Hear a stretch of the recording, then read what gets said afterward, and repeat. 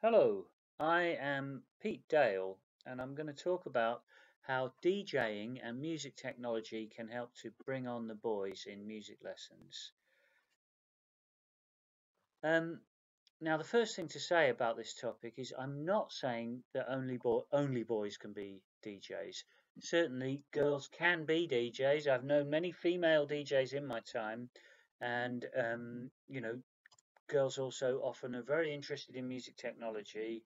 It does appeal very strongly to some girls. But we also know from a study by Bourne and Devine in 2015 that nearly 90% of students on music technology degree courses are male, and the figures seem to be similar for A level. So, dominantly, it seems to speak to boys.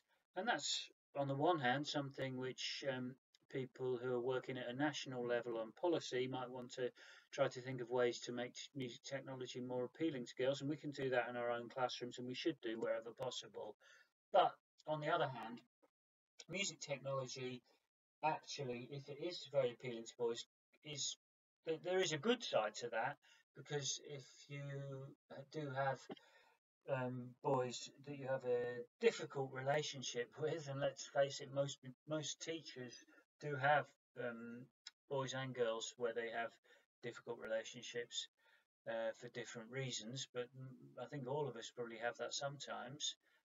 It's something which can really help with some of those so-called difficult boys to get them re-engaged. Things like DJ decks, DJ controllers, and the kind of technology that's available now, or Ableton push devices, which certainly are technology that is popular with DJs, and it's really good technology to use. Now, I come from a background as a school music teacher myself, as I said, but also I've been working more recently on research in a university context on music education. So I did teaching between 2003 and 2012, so 9 years of teaching, and I partly based that experience, partly used that experience as the basis for this book, Engaging Students with Music Education, which I published in 2017.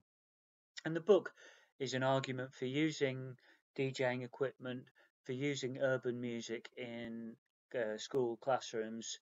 And I think it was because I'd done that Musical Futures invited me to do an academic evaluation of their Tech Champion Teacher project, which they've done in association with Ableton. And Ableton have very kindly given 10 different schools, I think, uh, some hardware push devices which work with their Ableton Live software, and that equipment's been given to the schools who've been trying out music technology, and the results been really, really high levels of student engagement, certainly including lots of boys. So I'll give you some quotes from the Tech Champions teachers that I spoke to when I was doing this evaluation of the Musical Futures project. One comment that was interesting was that a lot of the behaviour problems that a particular teacher had experienced was actually really bright boys, but even though they were bright, they thought they weren't good at music, and so they were causing trouble in the music lesson because they'd actually rather be told off than be told that they were doing something that isn't very good because they're used to being good at everything. So it's not just that this kind of technology is dumbed down and just good for the kids who can't do anything else musical. All of the teachers seem to agree that it was really good for pushing forwards learners across the ability range. And yeah, many teachers would mention boys specifically. Um, So this teacher said, "There's lots of them opting to do music technology. I get the sort of typical, slightly immature, naughty boys." Um, One teacher even mentioned that there were two or three pupils who were, in fact, school refusers. But the subject that those school refusers really responded to, and which they would first be a kind of carrot on stick for those learners to get them back into school, was music technology. Um, so another teacher said that he thought that hands-on tactile aspect of the Ableton Push unit was one of the things that meant that the less academic pupils could really respond well. And that is worth remembering. The Ableton Push has bright colours. It's yeah, tactile, as I said. You you're pushing the pads on the push unit to trigger the sounds, and that means there's something which is very well hands-on about the music making. That seems to work really well with kids who have behavioural issues, as well as helping the learning of really high ability kids. But it certainly does help with some quite badly behaved, not just from the schools that were in this project, but also I found that in my own teaching experience, and I've seen it in other schools that I've done research in. And it was senior management who were telling some of these teachers that they were noticing as well how effective this was at getting these challenging pupils to behave well and to do something positive, which is great to do. Now you might be thinking, okay, I don't know anything about DJ decks or Ableton Push. I don't know anything about all that. I can't possibly do it. The thing is, neither did I. I'm not from a DJing background, and most of the teachers in the Tech Champions project are classically trained. The Tech Champions teachers did tell me that they recognised, that they felt very pressurised with time.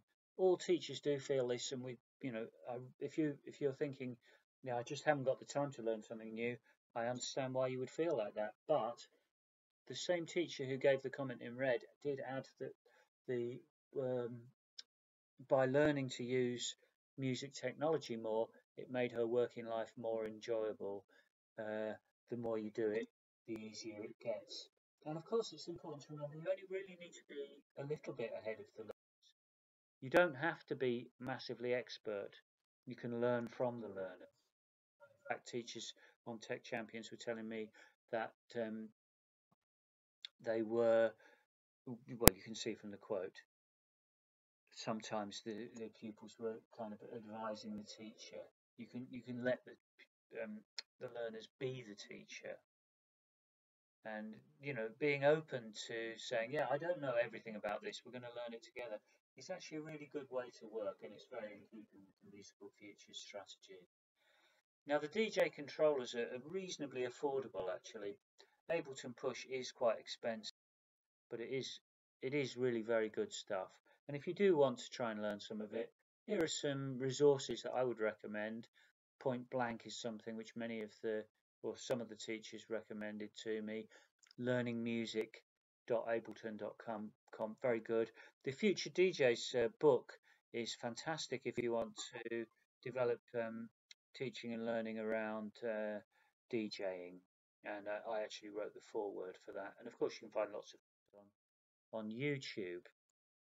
Um, there are organisations too. I mentioned Future DJs. There's also DJ School UK. That's two organisations which I would vouch for as being high quality, but there's a lot more out there besides. And of course, Musical Futures is fantastic. So I hope you found the presentation helpful, and I do hope you'll feel encouraged to use technology to bring on the boys in your classrooms.